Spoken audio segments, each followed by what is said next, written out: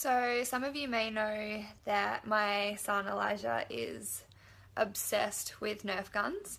In fact, we celebrated his 7th birthday on the weekend and it was Nerf themed. So it's not surprising at the moment that his latest thing is watching Nerf gun tutorials. The latest guns, how to use them, what's coming out in 2018.